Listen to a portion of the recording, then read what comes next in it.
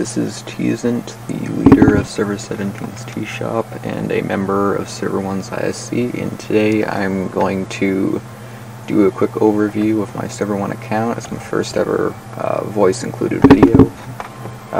First thing I'm probably going to do is just run you through my Shinobi list real quick. So my top Shinobi are all tier 16, I'm level 82.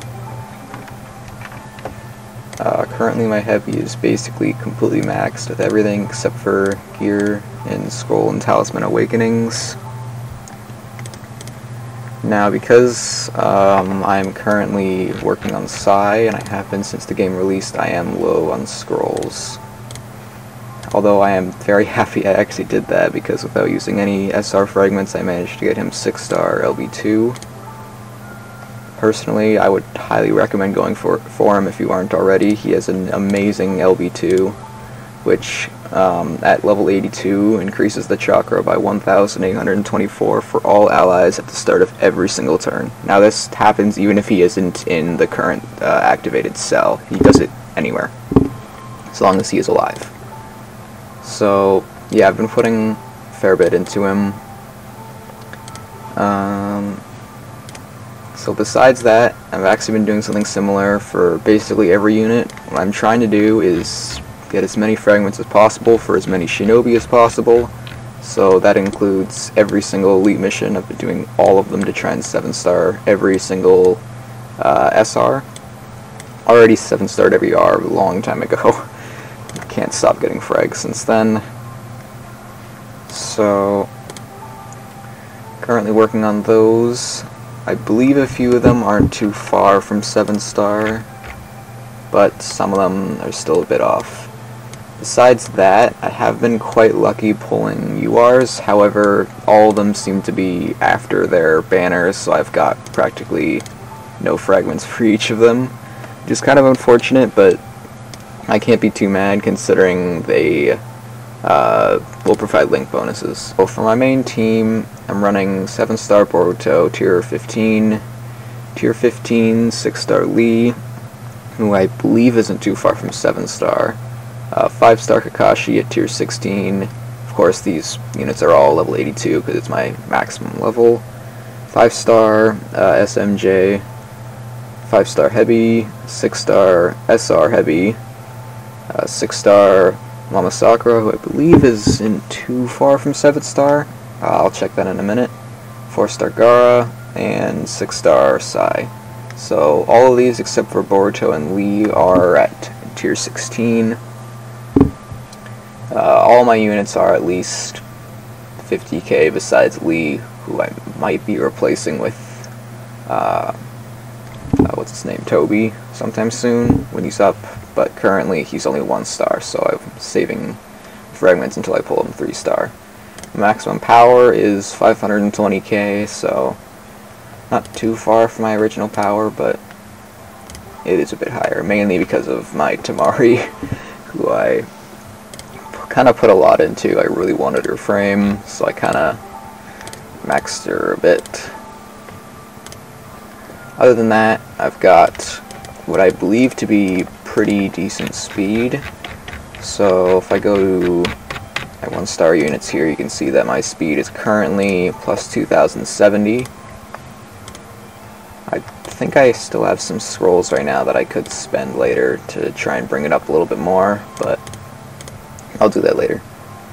So other than that, if you didn't already know, I am quite unlucky with summons. I have not pulled a featured UR since Grand Opening, where I got Papa Sasuke. And as for featured SRs, I believe I haven't gotten one since Karin. Just quite unfortunate, but it is what it is. So other than that, I've been doing a lot of Rio summons trying to get my speed up. I highly recommend it if your speed is slower than usual. They are super helpful. As for drills, obviously I am completely maxed them out. I've completed the top ones a while ago. Besides that, I am completely caught up with the elite missions and standard missions, I believe, unless there are more. Okay, from level 90. Yeah, I'm not level 90 yet, obviously. I am at level 82, so I'll be unlocking that at some point. As for Tower of Eternity, I did get to the 70th floor a bit after it dropped. I don't remember exactly how much. I don't remember how difficult it was, but that is completed. As for NWT, unfortunately, I am in D League still, although it looks like I might be promoted to C again, which is pretty nice. As for my team, I think it's alright, but definitely could use some improvements. But yeah, unfortunately I'm not doing the best in NWT. Good thing it doesn't really matter too much, as rewards are weekly. Unless you're in like S or A League, in which case you'll get an Omni, which helps a bit, I guess. Drone exercises, don't really need to go over that too much. As for Arena, I honestly just do 5 attempts now, just because of how unreliable my Arena is. Recently I've been doing pretty good, but I used to do like really badly. Like I would lose to people like 40k under me, even if they're slower than me, because for some reason I've just been getting really unlucky. But currently it seems to be doing pretty well. At the end of this video I'll probably do a match or two just to showcase how those go. I think that about covers most of it. Oh yeah, Arena, or not Arena, Gamma. I believe I've maxed basically every shrine now, including the Rio ones. Yeah, so unless I'm missing like some of the later ones, I highly recommend buying the Shino coin ones immediately. They're really, really good for their cost. As for the Rio ones, I'm not sure if they're worth it or not. I guess it depends on the player. I'm not certain. Personally, I bought them all, but you can do whatever you want with them. As for Gamma, I believe I'm doing pretty well on these. I'm just behind in the green. As for training, I've maxed the first one, and I'm getting there in the second one, but still got a bit of work to do. I'm nowhere close to the third one. That's going to take a lot more for me. Besides that, tribe specials, personally, I used to grind Zabuza fragments, so he's, I believe, 5-star now, but I think I did drop a few SR fragments just to get it over with. And as for tribes, I've got quite a few of these at EX. I believe my highest is Sand Siblings at like 12, okay. I would highly recommend getting the Akatsuki tribes up, the 3-man Akatsuki ones for PvE, specifically FG. I think, no, not FG, Abyss. So I've been upgrading these, this one specifically, just because, I don't know, I like what it does, I guess. I just chose a random one, pretty much. I believe there are some achievements for getting EX tribes, so I would at least get a few of those, but I would probably just focus on the Akatsuki ones, since you're going to want to be using them in Abyss. As for Arena, you really shouldn't. I would go no tribes there. So since I think I've covered pretty much everything on my account, I'm going to do some Arena matches. Probably just show a little bit of each match, just because, I don't know, just to get a brief overview of how my team does. Now, as for my team setup, I believe overall it's not bad, but I think the only problem I'm having is just that my Force team is a bit squishy.